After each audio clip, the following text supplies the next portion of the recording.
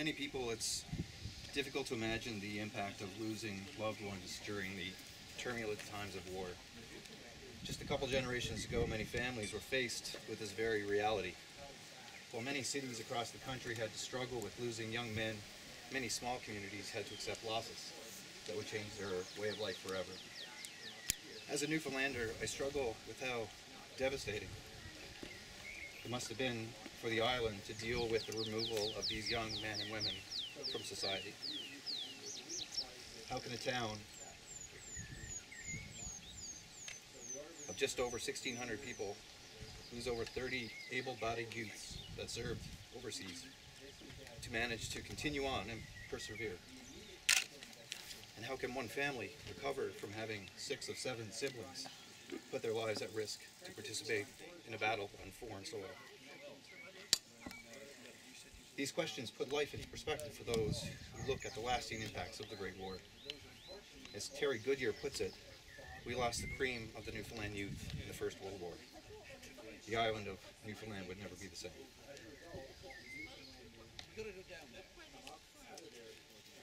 One of these youth was Stanley Charles Goodyear, a 26-year-old logger who, when not working in the mosquito-infested forest of the Exploits Valley in central Newfoundland, spent hours in the gym boxing and wrestling. Stanley was, for a time, a heavyweight boxing champion of Newfoundland, which was quite a feat considering that he was only 5'9" and weighed in about 180 pounds. But Stanley, as mentioned in the Newfoundland Sports and Pastime periodical, possessed great strength and skill and have won many a hard struggle. But no struggle would be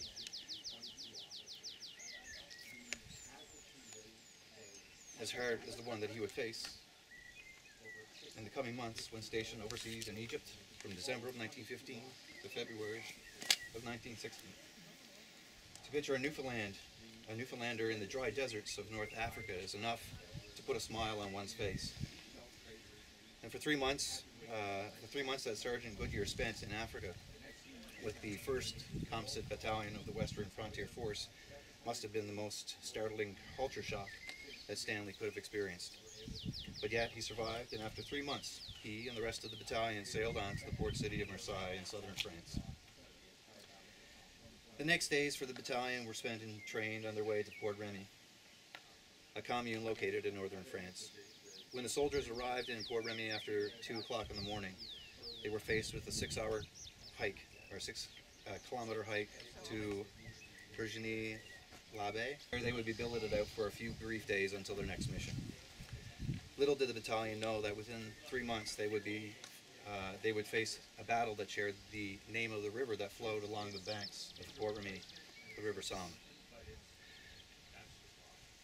On April 13th, 1916, the 1st Battalion marched roughly 60 kilometers to the village of Engelbremer, where they received fresh reinforcements, and within 2 days were ordered to the British lines, where they worked on improving the communication trenches. The Newfoundlanders in the 1st Battalion were also soon to be preparing for the upcoming British campaign that would be known as one of the bloodiest battles in human history. It was in early May when Stanley Goodyear was promoted to 2nd Lieutenant and was placed in charge of the Regimental transport, a position that he would hold for the next 15 months. The following month was filled with training, trench fighting, heavy bombardment from the enemy, and of course rain. The 1st of July is an important day for Canada, but for Newfoundlanders, it's a day of somber remembrance. While most Canadians are celebrating the anniversary of Canada becoming a nation, many Newfoundlanders visit cenotaphs and memorials dedicated to the soldiers that lost their lives at Beaumont-Hamel and at other battles. The first day of the Battle of the Somme was a devastating and defining moment for the Newfoundland Regiment and for the families at home. This tragic events at Beaumont-Hamel became an enduring symbol of valor and sacrifice that had shaped the culture of Newfoundland. While the Goodyear family did not experience loss at Beaumont-Hamel, they were soon to experience their first casualty as one of the 5 Goodyear brothers who enlisted died in early October of 1916. Raymond Goodyear was 18 years old. While it is not clear if 2nd Lieutenant Goodyear participated in the Battle of Beaumont-Hamel, It is likely that he was one of the ranks that were held back at Louvaincourt before being ordered forward to the field and to the support trenches in the afternoon of the 1st, after the worst of the fighting had abated.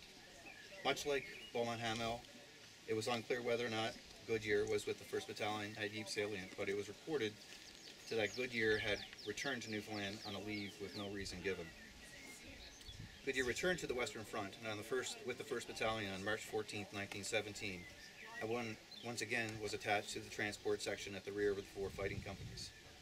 The month of March was a time away from the front, as the battalion had earned a much-needed rest. The Newfoundlanders spent some time in Salicel and Montreal for baths and anti-trench foot treatment before they began training in bayonet, musketry, bombing, and training for open warfare. In addition to the training, the battalion was treated to a church parade and some uplifting music provided by the regimental band from the depot in Scotland, which had acted as a pleasant distraction from the sudden outbreak of diphtheria in A Company. During this break, the battalion was also visited by the Prime Minister of Canada, Sir Edward Morris, before the 50-kilometer march to Monchy-le-Preux. The village of Monchy-le-Preux was, after Beaumont-Hamel, the most costly day for Newfoundlanders, as they suffered 487 casualties on the 14th of April alone. This fight was part of a larger battle of Arras, an attempt to support French troops, which included the Canadian assault on Vimy Ridge. The month of May was a mixture of trench fighting and training and, of course, marching. Eventually, as June was nearly over, the Newfoundlanders, including Goodyear, were on the move again, as they were ordered to Belgium and once again to the area of Ypres. This new campaign was to be officially known as the Third Battle of Ypres, but came to be known as Passchendaele. It was during these long periods of fighting that Goodyear was promoted again to first lieutenant, while the unit was being behind the lines in training on August 1st, 1917. The 1st Battalion became one of the most controversial battles. The battalion remained in Belgium, participating along the British, French, and Belgian troops in what became one of the most controversial battles of the Great War. The Newfoundlanders fought 2 major engagements at Steinbach on August the 16th and at Brombach on October the 9th. It was during the night of this last engagement that Stanley Goodyear was leading a group of transport men up to the battalion with rations and water when an artillery shell burst near the group. The shell killed 5 men, including Lieutenant Goodyear, who was buried just south of Landmark Church by the side of the road. It was on October the 28th in 1917 that Lieutenant Goodyear was posthumously awarded the Military Cross for, and I quote, "for the most conspicuous and continuously good work as transport officer during the past 18 months in France. His resourcefulness invariably overcame all difficulties." Stanley and his younger brother Raymond were not the last loss for the Goodyear family, as Hedley Goodyear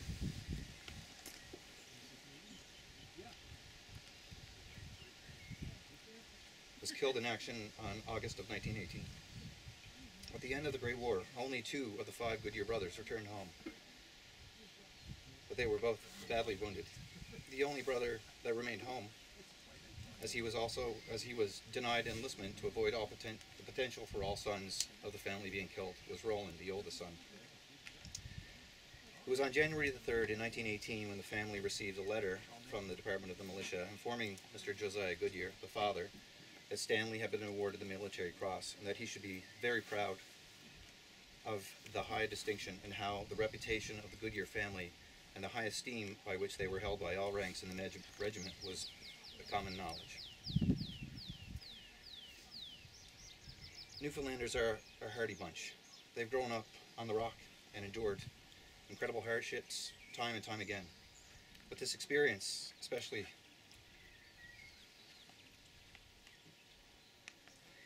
Beaumont-Hamel, nearly broke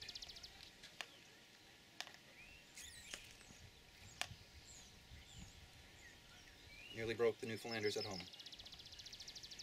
British officers and Sir Douglas Haig, the Commander-in-Chief of the British forces, wrote home to Newfoundland and proclaimed, quote, "Newfoundland may well feel proud of her sons. The heroism and devotion to duty they displayed on the 1st July has never been surpassed. Please convey my deepest sympathy, and that the whole of the armies in France in the loss of the brave, or from the whole of the armies in France in the loss of the brave officers and men who had fallen for the Empire, and for our admiration of our heroic conduct. Their efforts contributed to our success, and their example will live. These words from abroad did little to prevent the grief suffered by the families back home on the island, but it managed to reinforce the shared sentiment that Newfoundlanders were a proud people who, despite the overwhelming odds, managed to persevere and allow those who were left behind to carry on for future generations. So, Stanley Goodyear.